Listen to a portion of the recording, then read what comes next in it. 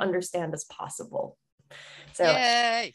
I am very happy to be with everyone today. Again, my name is Julia Menn. I am the owner, creator, libations educator at the Wee Tipple LLC, which is a company I started in the beginning of the pandemic, so early 2020, to keep myself going, give myself a purpose every morning to get up and do something worthwhile, but something I also really get up and drink. Get up and drink, right? Why not? It's a pandemic. It's 9 o'clock in the morning somewhere. Let's start. Oh my gosh. So as Michelle mentioned, I have lived many different places. I got my start in the wine world when I lived in New Zealand back in 2016. I knew very, very little about wine, but I knew I liked it. And New Zealand is renowned for their wine, particularly Sauvignon Blanc. It grows really, really well there. It's their biggest export wine. Caveat, they do so many great wines there, far beyond beyond Sauvignon Blanc. So if you come across those wines, try them. They are excellent. They just make a lot smaller numbers of those, so it's difficult to find. But if you do, get them. They're worthwhile. So once I started working in wine, I was the assistant manager of a cellar door on a little island off the coast of Auckland for several months during the summer and holiday season. It was just wonderful. The wines were fantastic. I was learning so much, as many of you are. I am a lifelong learner. I love to learn. I love to expand my knowledge and broaden my mindsets and just learn something fun, interesting. Wine, endlessly interesting, super, super fun. So once my time there ended, I tasted throughout basically all of New Zealand. They have a lot of different wine growing regions where they specialize in different types of wine. We will be tasting through a Marlborough Sauvignon Blanc. I hope you have one with you today. If you don't, no problem, but it's very easy to teach with because it's so pungent and delicious. And we'll get to that in a few minutes. So after doing that, I had heard about the Wine and Spirit Education Trust, which is the foremost certifying body for wine and spirits education in the world. They're based in the UK, but they have global participation and satellite offices. So if this is something you find you're interested in, feel free to look up WSET. It's fantastic. I also started getting much more into spirits. So I worked with the Whiskey Ambassador Ltd, which is located in Scotland, got certifications through them as well for gin and whiskey. And I've been going ever since. I've worked in wine bars and wineries. I've worked retail. I also do this private teaching, small groups, corporate parties and events, people who want like very specific education, and then also things like this, which are just a bit more fun, more laid back, but still you're gonna walk away with some good tips and tricks that you can use. So as I can't see anyone else, Linda and Michelle, do you have any wine knowledge? Have you been to wineries before? Has anyone gone to like local tastings or wine dinners? I've done all of that, but I know nothing about wine. I've been to Napa. I've been wine tasting. I hosted a wine tasting years ago in our home. I've been to wine dinners, but honestly, I don't know anything about I know nothing about wine. Well, I know what I like. Yeah, that's it. I know what I like. I know what I like. I love like a full, it's interesting. Well, I always liked red wine the most because it felt more complex to me. It tastes more complex. I love those berries and licorice and chocolate and mocha flavors, but I'm starting to really appreciate a Pinot Noir and the elegance of it and the diversity of it. So yeah, I'm all ears. I think you both know more than you think you know, because you already know what you like. And Michelle, good on being able to pick out like the mocha, the chocolate, the cherry, the rich earthiness to it. Which brings me to the point, hopefully you all have access to the handy dandy little wine and tasting guide that I gave out. Yeah, that's on so my feel phone. free to open that up, follow along. It's so much easier to pick things out when you're smelling or tasting, when you see it in front of you, instead of just like, it smells like something familiar, I don't know what. And that's also something I've really learned about wine. It teaches you to be a conscious consumer. So, well, I mean, maybe not since the pandemic, you can't really go around in a grocery store, like picking up fruit and smelling it. But anywhere you can, even in your own pantry, taking out your spices, smelling what cinnamon smells like, or what nutmeg or cloves, anything like that. That's just going to give you a broader, deeper base for your wine knowledge. Let me just interrupt for 1 second. So we had to close our Zoom link down, and some people are finding they can't get on. We had a problem with Zoom. So yeah, we had a problem and we had to redo it. So everyone can just click on the same link again, right? And they should load up. Yeah. But so close your screen, guys. Maureen just commented. Maureen, it says I'm here. She's on the Facebook. She says I'm here, but when I tried to enter on the device, I needed the meeting ID. I don't know what the meeting ID is. And I think that might be because we messed it up when we closed it and restarted it. I don't know. Just Maureen, if you're listening, which I know you are, try the link again and see if you can get on it. Otherwise, unfortunately, I think you're just going to have to watch from Facebook. I can see if I can send it, but we'll keep going. Yeah. Okay. All righty. Always technical problems. Don't you love it? I know. They can't just make things easy. Straightforward, click this button and it works every time. So this is going to be a laid back, informal tasting. I'm going to give you some good tips and tricks. Drink at your own pace. I would recommend pouring. So I have 3 wines, a New Zealand Sauvignon Blanc, a French Provence style rosé, and a Pinot Noir from California.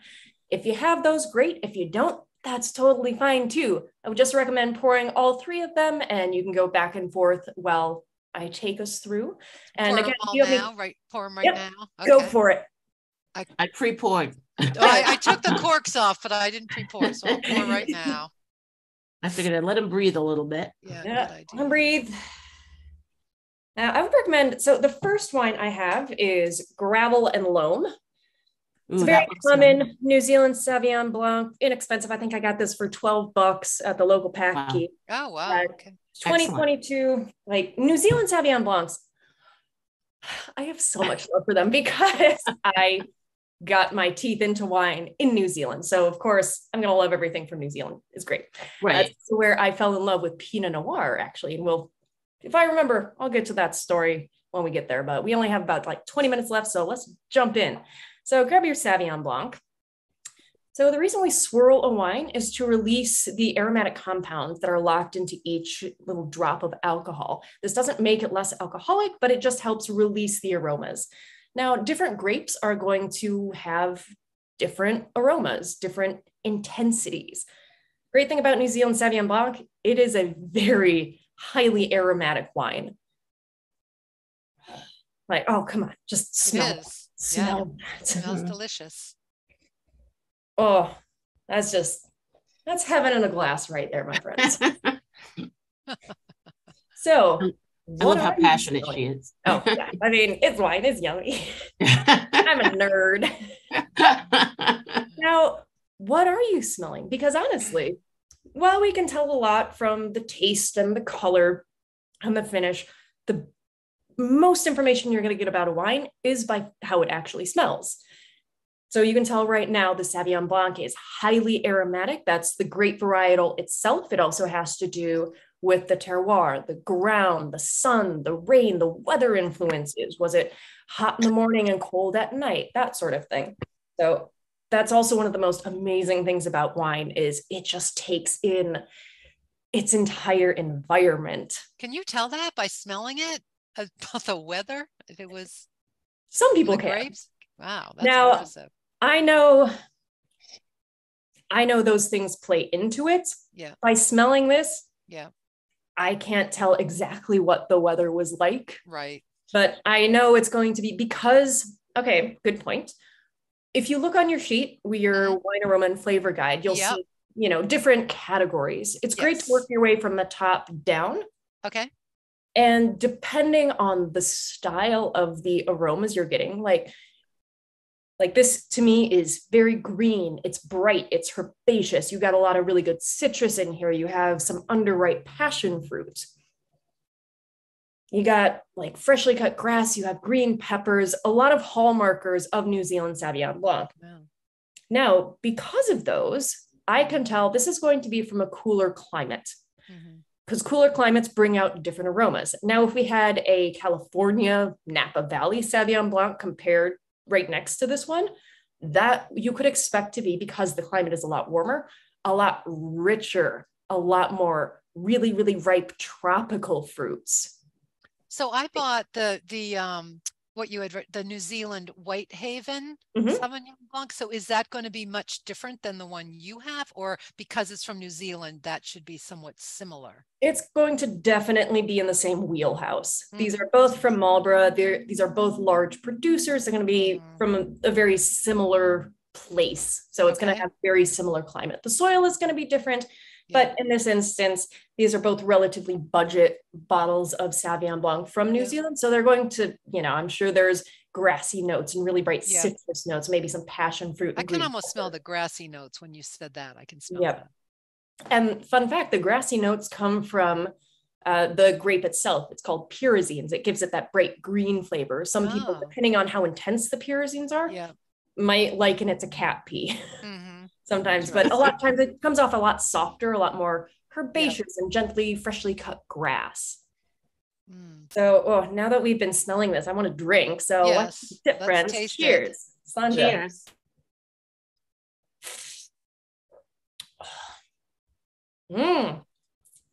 Now, if anyone is like me, your mouth is really watering. Yes. Might seem a little tart, a little puckery. That is the acid. New Zealand Sauvignon Blanc, very, very high acid. The more your mouth waters, think if you bit into a slice of lemon, your mouth is really gonna water because it has a lot of acid in there. Now, acid is the backbone for a white wine. Very, very important. It gives it structure. It gives it balance. It's just very important. And all wines are going to have acid to some degree or another. And again, you can go back to that description of if you bit into a slice of lemon, sky high acid. Other wines, like when we get to our rosé and our red, they're not going to be nearly as high in acid as this New Zealand Sauvignon Blanc right here. Okay. It's very good. Very good. It's fresh. It's bright. This is almost appley, what I'm drinking. Oh yeah. Can definitely get behind some green apple, green or apple yellow. Yep, it's nice. Green or yellow apple in there. Yeah, it's nice. And the great thing about acid in wine, it's very, very food friendly. So high acid white wines, great to pair with food, especially I think fatty dishes or something really with a really rich, creamy sauce. It would also be really good for super soft cheeses like brie because that acid cuts through that fat level. Interesting. Oh, that's a great tip. Did not know that. So moving right along, hopefully someone has a rosé of some sort. Yep, yes? I do. Hey! Oh, good. Well, I just have I bought this one. It's Mimi. I don't know if I've never had that one, so I thought I'd try that. Yep, I couldn't find any of the ones on your list, but I got Mimi. That's okay. There are thousands upon thousands of different wines. That's also a very common one, typically very easy to find. I have the 90 plus reserve rosé from Provence. Honestly, this is a reserve rosé and it's only $15. Oh, so thing about cheaper than the Mimi. Yeah, well, that's the thing. Provence rosés, New Zealand Sauvignon Blancs, they used to be very low price. Think you could get a pretty decent bottle for $9 to $12. Wow. Those prices just keep eking up for all sorts of reasons that we won't get into because we're not talking politics or world disasters. We're talking wine. Yeah. So already you can see, oh, hey, look, there's some color to my wine. And that is because it's not necessarily that they just take red wine and white wine and blend them together to make a rosé. They really actually just gently press the red wine grapes. A lot of Provence is made from Grenache, Syrah, and Cinsault. So it's going to be a blend. And they will just gently press the grapes and then maybe let the free run wine rest on the skins a little bit because the skins are what gives it that color. Now, this is a very, very pale pink. So it might have spent 4 hours on the skins. Not very long. Sometimes if you have a really rich, dark rosé, that does not have anything to do with sweetness. A lot of people have that common misconception. It really just has to do with the grape varietals and how long it stayed on the skins. As with the red wine we're going to talk about, Different grapes have different skin pigmentation, different thicknesses, so they're going to give it different colors.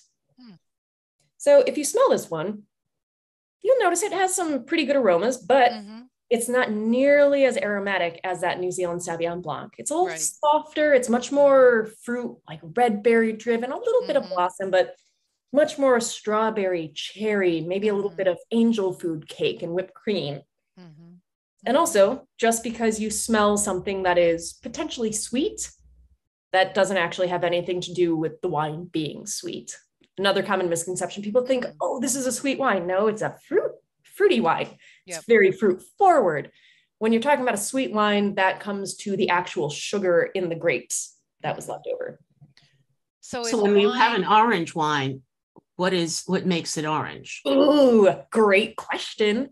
So like how we get rosé primarily from red grapes, you get an orange wine from white grapes made in a red grape style. So you'll have white grapes, say a Sauvignon Blanc or a Riesling, and you let it ferment and sit on the skins during the winemaking process.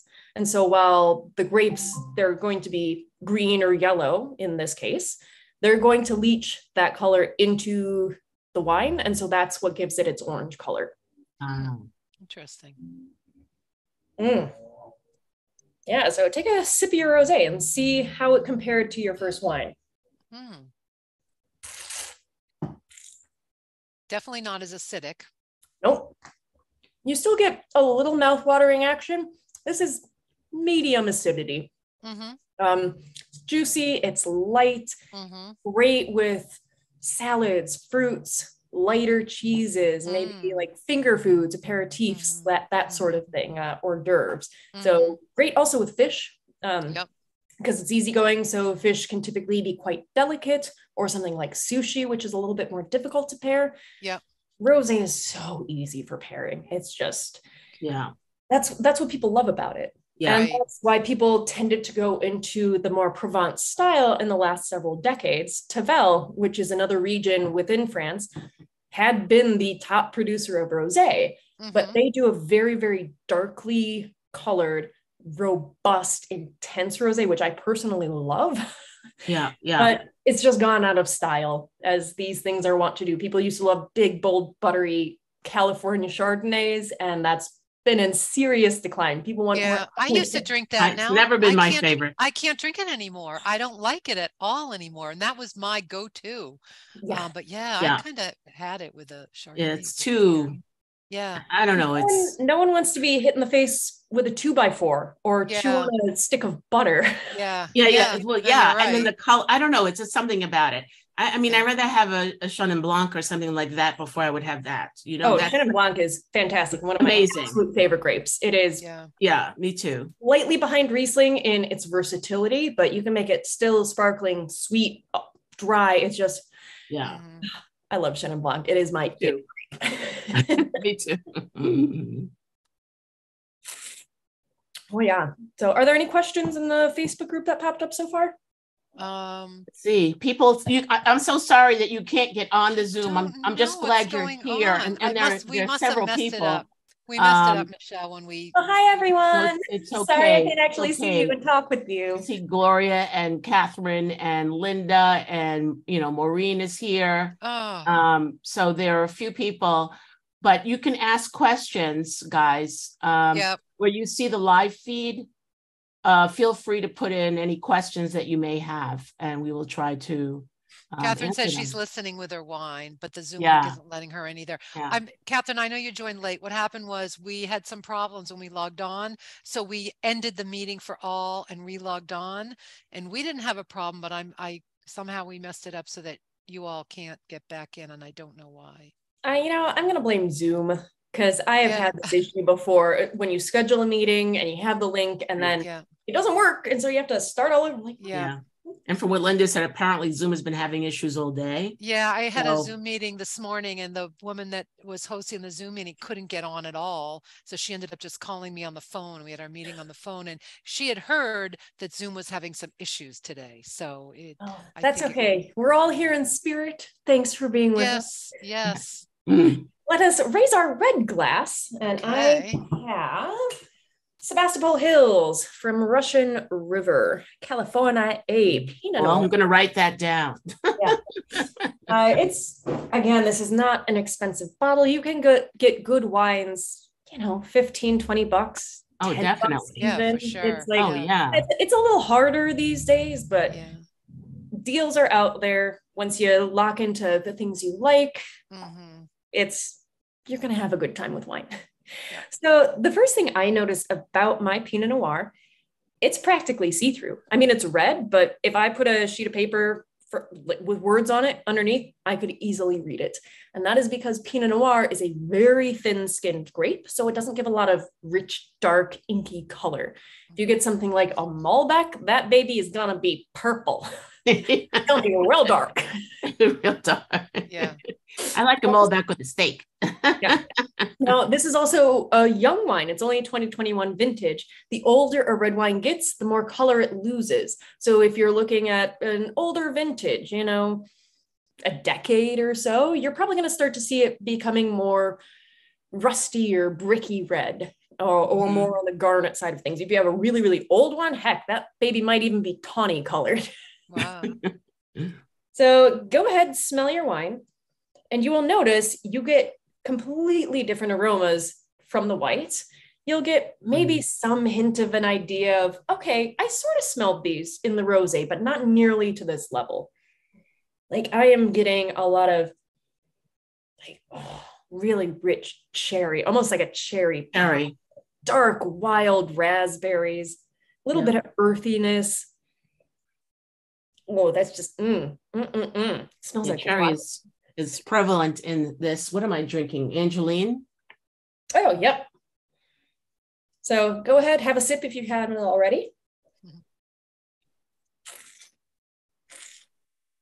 Also, I'm sucking in, it's habit by this point, but the reason some people slurp their wine is to aerate it even more. So we have it sitting in a glass, we swirl it around, but when you take a sip in and you suck in wine with or suck in air with your wine, you're helping to aerate it and get all of those aroma and flavor compounds to the very back of your nose and back of your mouth, which is where your sinuses are closest. And you actually taste with your sense of smell, not your sense of taste.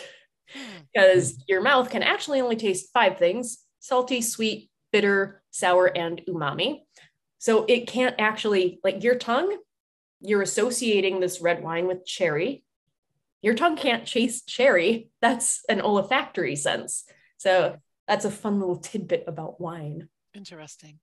Do you have a favorite wine among all the wines? Is that an impossible question for you to answer? It is. I would have to say, if I was pushed, I love Chenin Blanc for a white wine. And I really love a good, meaty, peppery Syrah, which you'll typically find from slightly cooler climates. New Zealand does amazing Syrah, but you're really not going to find them here in the States, unfortunately.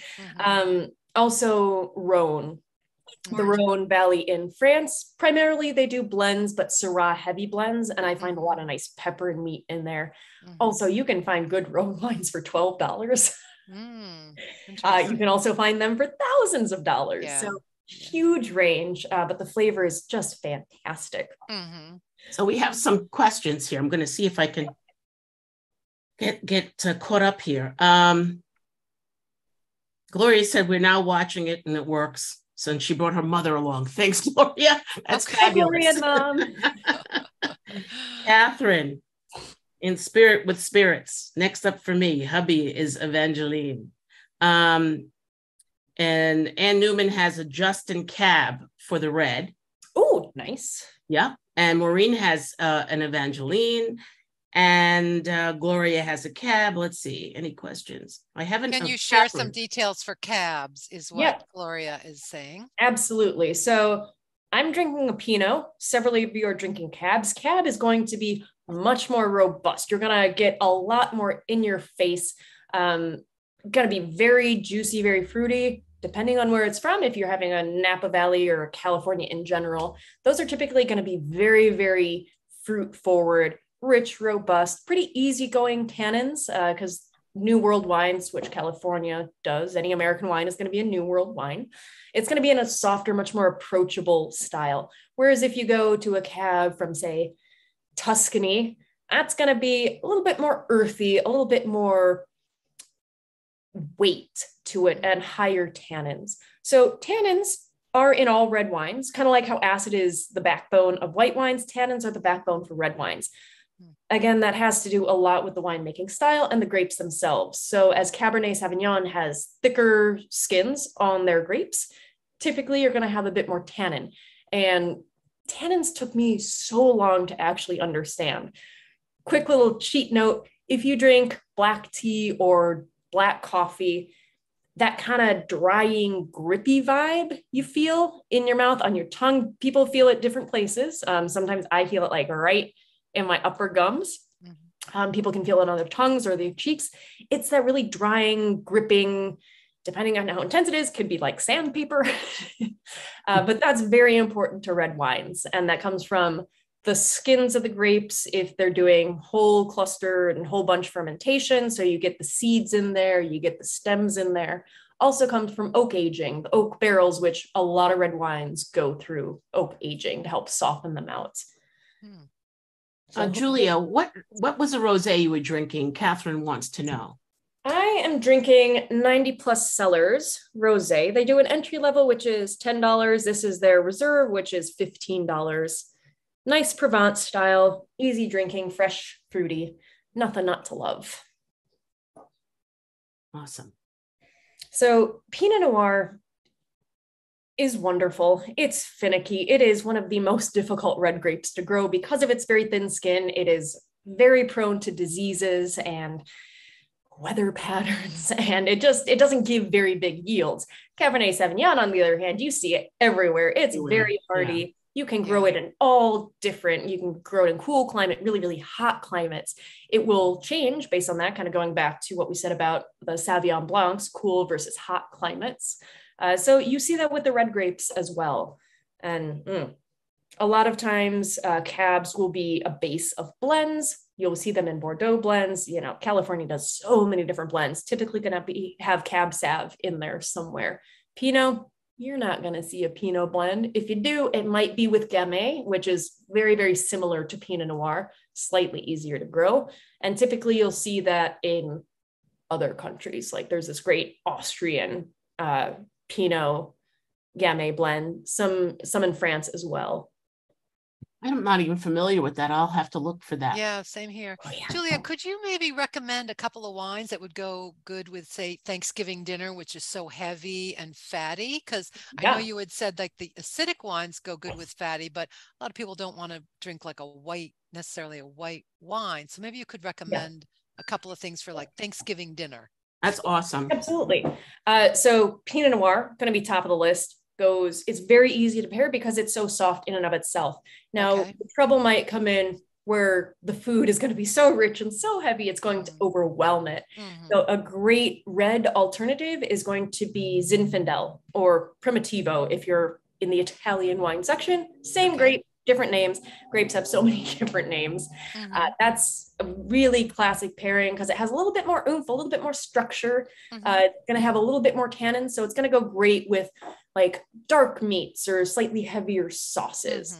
Riesling, a lot of people misunderstand Riesling. Now, this is a white grape, but it is astonishingly versatile. And because it has that super high acid like Sauvignon Blanc does, it's going to be great with your, mashed potatoes and gravy, anything fatty. If you do ham, some people do ham for Thanksgiving. That's going to be really good. Also, tidbit about pairing. So we know acid is good for wine. It's always fun to play with opposites. So if you have something that's like super spicy, I mean, not necessarily for Thanksgiving, but if you like spicy food, Indian or Thai food, you might want to try a sweet wine. Because that will help offset. It's not going to have those high tannins. And if you have like a spicy dish and a high tannin red, they're going to clash. Some people might love it, but most won't. So what's a sweet wine? Something like a Oh, what is a Malbec? Is that what you mean? Like a sweet wine, or what do No, you mean? Malbec typically isn't sweet. You could look at Vouvray, you could look at a dessert wine, any sort of Oh, I dessert see what you're saying. wine, something Okay. fortified. Ooh, Okay. going back to Thanksgiving, port. Port is fantastic because it is rich, it's heavy, it does have some Yeah. tannins, but it is sweet. So Okay. it's going to be great with your Thanksgiving Day desserts because you want to pair your sweet foods with your sweet wines. If you Okay. pair a sweet food with a not sweet wine, that doesn't really work so well. Yeah, People that love makes to pair sense. dark chocolate with red wine. I'm like, that's a Mhm. terrible pairing because chocolate has tannins in it, and so Yeah. does red wine. Yeah. So it can work, but typically, if you were having dark chocolate, I'd go with a ruby port. It's inexpensive, it's delicious, it's slightly higher alcohol, but it's going to pair nicer with your desserts. I like Okay. to use port to make my sangria. Oh yeah, yeah. That's and good with spicy like Spanish food and yep. Whatever. Here's a Absolutely. question for you from Maureen. She wants to know about organic wines. Do you have anything to say about them or any suggestions or? I have a lot to say. We don't have a lot of time, so I'll keep it brief. Yes, organic wines are important and they are really rising to prominence thanks to marketing people. Now, a lot of wines, especially in other countries, California is its own thing. A lot of wines are going to actually be made organically. So that means they're not going to be spraying anything and everything on their vines at the first sight of disease or pest.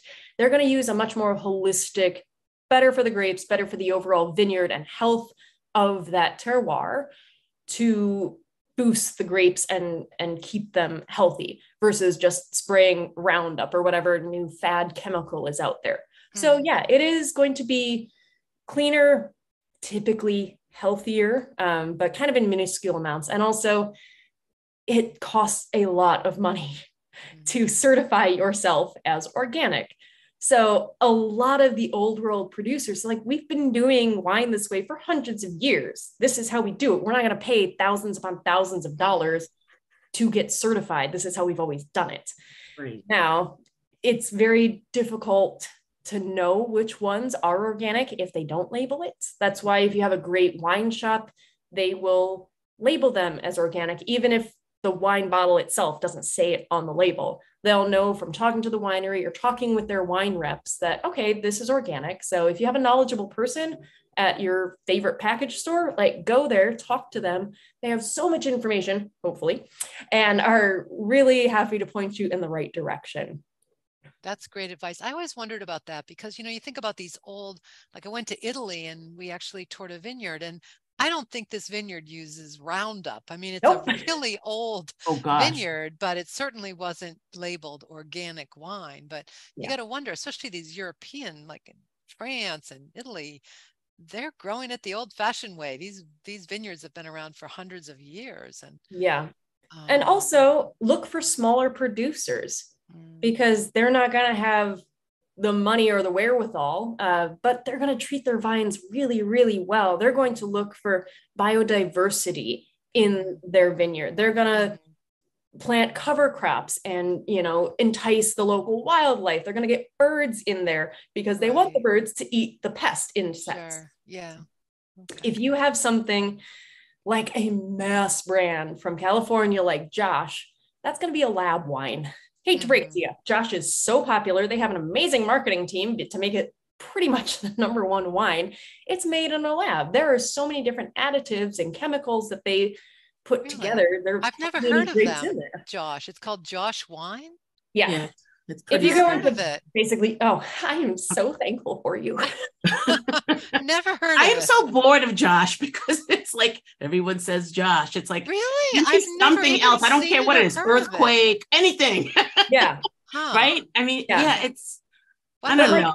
Say if you have a Josh and compare it to something even like Justin, both California wines, if you taste them side by side, I'm sure you would taste the things that are in Josh, because it's going to have sugar, because Americans love sugar. So they're going to put sugar into Josh. And if you pair it next to something that doesn't have those added in, it is night and day.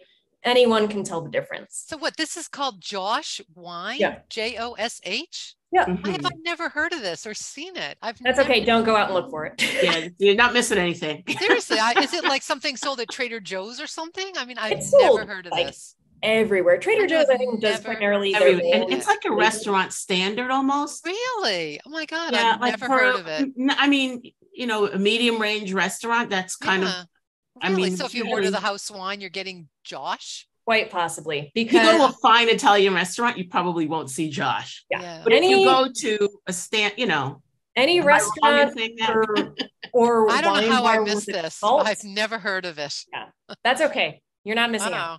But Jeez. honestly, a lot of huge brands think Bogle or Dark Horse or Menage a Trois, or, you know, I have hundreds of examples. Mhm. They are going to be primarily chock-a-block full of chemicals because California doesn't demand that they label things. There are 85 different things they can put into wine and not have to declare it. So that's another question, like the super cheap wines, like the, you know, the there are some super cheap ones, and especially I'm thinking like barefoot wines that are like $5.99. Are those all chemical? I mean, they taste terrible, but are they made in labs too? Pretty much. And you didn't even say $2 Chuck. I was going to say $2 Chuck, but I didn't know if everybody, I used to drink that back in the day. I did too. And I drank that all the time. I was so proud of myself. Oh my God, $2 bottle of wine. I don't drink it anymore, but I have tried barefoot and it was awful, just awful. Is that because it's chemical wine made in labs? Yeah. I mean, technically they take grapes. They're going to take really crappy, overgrown, oversaturated with water grapes that don't have any natural flavor because they make it on such a scale. There's literally no way you could actually make grapes on that scale. So yes, double-edged sword. You absolutely can find inexpensive wine, primarily if you're in Europe or another country in a small wine growing region. You get a €4 or €5 bottle of wine, and it's good. And it's delicious. Yeah, it's great. So delicious. Yes. So there's a lovely wine called Midnight out in California. They kind of do small batches, and it's pretty nice. I don't know if you've had their wines, but I have not. So I don't see them here. I used to see them in Boston at a little boutique shop. But and that's the thing. Like, also, we're not here to shame or be snobby or anything. Right. There are plenty of great wines at all different price points. Plenty of also not great wines, but at affordable price points. My parents, Lord love them, they love Carlo Rossi. That is their wine of choice. And you know what? It brings them a lot of joy. So, hey, good on them. Made in the lab, but hey, that's fine. Plenty of people. So how do you know that you're getting a wine made in the lab versus a wine made in a vineyard the old-fashioned way? Is there a way to tell? Yeah, or added sugar. I mean, you have to do your digging. If it is some big brand that you can find. Like Mondavi, which was a big, huge vineyard. Is that all lab made? Oh, it's definitely doctored in the lab. I mean, they have hundreds upon hundreds of acres of vineyard. So they do actually, like, all of these wines are going to have grapes in them. But then they're going to be completely doctored in the lab to taste exactly the same, bottle after bottle, because that's what the American consumer wants. Right. So it's like McDonald's of vineyards. Okay. Yeah. Oh, I've learned so much, Julia. This has been awesome. So someone is asking, I can't, because she's asked it so many times. Hey, Gloria, I hear you. I see you. How do you know there's added sugar? And does it have to do with the alcohol content at all? No, not necessarily. Again, that's going to be a difficult thing until you've tasted and learned a lot about wine to know. Marketing has gotten better. So I know in the store I used to work at, we had a section that had no added sugar wines. And we only put the wine bottles that were labeled and branded by the producer as no added sugar. Most wine doesn't have added sugar. So I would highly recommend you folks go look at the different aisles in your store, not just the big brand name aisles. Go to France, go to Italy. They're not going to be adding a lot of junk that Americans add to their wine. Like go for the smaller, Portugal might have some residual sugar in their wine, but they're not going to be dumping sweetener in there. Wines can also be naturally sweet. So it's, again, find a local person at your favorite bottle shop. Hopefully they know what they're talking about and can guide you in the right direction. That makes sense. Yeah. Yeah. And it's fun to experiment with different regions of the world. I mean, I have found some beautiful wines from South Africa, Chile, so many beautiful wines. It's just fun to experiment and see what's out there. Portugal is fantastic. Portugal is one of my new favorite wine regions along with Greece, because Portugal, the wines are so inexpensive, but they're really, really good quality. And you get a lot of fun stuff like field blends. So you have 20 different grapes in the wine that you don't necessarily know because they're all like tiny, small parcel native varietals, but it's delicious.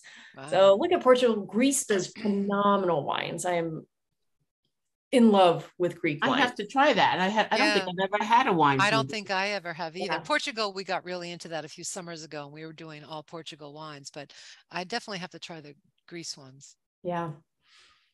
Any final questions? Can you see the Facebook page? If you like Meiomi red, does that mean their white will be similar quality? Yes. Also, hate to break it to you, Meiomi is going to be one of those mass producers, so they add stuff in. Now, highly encourage you to go get a bottle of Meiomi and a Pinot Noir from France. Taste them side by side and be amazed. Yeah. Okay, anything else? I think we got them. So Catherine says Josh is the party wine. It's so funny. I've never heard of it. It is the party wine. Everyone's heard of Josh. I don't know where I've been, under a rock, because I've never heard of it. That's okay. Stay under your rock. Or go out there and taste it. Go and get a different cab from somewhere else. Taste them side by side, and you will see what I mean. It's going to have sugar. It's going to have a very just its own sort of flavor. Gloria has a great suggestion. She says, let's plan a tour with Julia. Yeah, I'm down with that. I mean, hey, I thought awesome idea. Maybe one day down the road, we'll get there. Yeah, we'll talk more about that. And for those of you who want to learn more from her, she does have her site, and she has courses on it, so you can do more. And also we can bring her back. Yeah, we can do the next level of more in-depth, like more analytical wine tasting, food and wine pairing, all sorts of things. Focus on reds, focus on a certain region, all sorts of things. So yeah, you can follow me at The Wee Tipple on Instagram and Facebook, or theweetippellllc.com if you want to reach out to me personally, or see a bit more of my history, things I've done. So it's been fabulous. Thanks, ladies. This has been great. This has been so good. So much. Yes, that was so fun. It really was. See you around town for sure. Absolutely. Thank you so much, Julia. We really appreciate it. Thank you, everybody who. Yes, thank you, everyone. Sorry about the Zoom thing, but at least you got a chance to see it live. I'm glad we still stream it on the page so that you can. Oh my gosh, yes. Right? So absolutely. So goodbye, everybody. Thank you so much. Thank you so much. Thanks, Julia. Thank you. Bye-bye. Appreciate it. Bye.